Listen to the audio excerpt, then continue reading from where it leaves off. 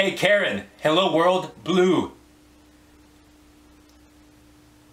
If you saw my last video about building my own Alexa-like voice assistant using Python, you know that I recently purchased a 3D printer. Now, I purchased that printer specifically for that project, but now that I have it, I might as well use it for other things, otherwise it's just kind of sitting there.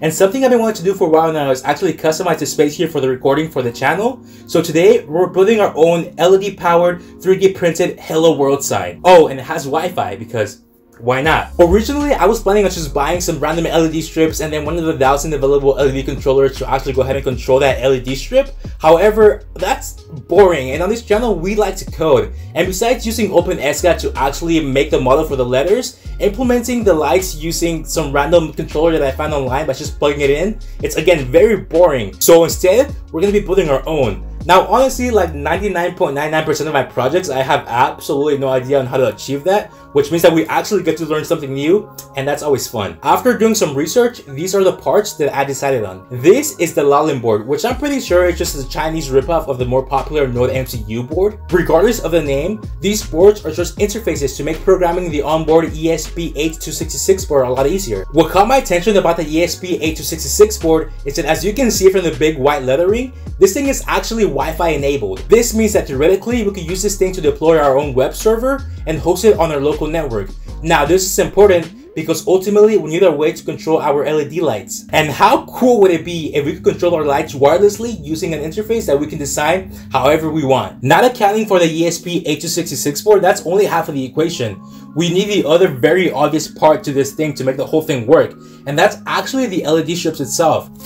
This bunch of strips right here are actually kind of unique. You see, they contain a chipset called the WS2812B chipset. Now, this is important because it means that every single one of these LEDs are individually addressable, which means that we can actually control each of these independent from one the other, giving us a ton of flexibility with the things we could achieve with them. With these two things, some resistors, and a buck converter that we need to step down the voltage from this old laptop charger, we have everything we need. Now, we just need to find a way to put all of this together. So let's talk about the code. One of the reasons for choosing this ESP8266 board is that thanks to the Arduino community, there's actually a library out there that allows us to interact with this board. This not only allows us to get up and running with our code faster, but also gives us access to a wide range of libraries available for Arduino projects, like the FastLED library that I use to program the LEDs, or the Arduino JSON library that I use to parse our HTTP requests to the server. Setting up our environment was actually super simple. I opted out for using the Arduino CLI, since I pretty much try to stay away from any IDEs unless I really have to use one. And then after that, it was just a matter of printing out some code,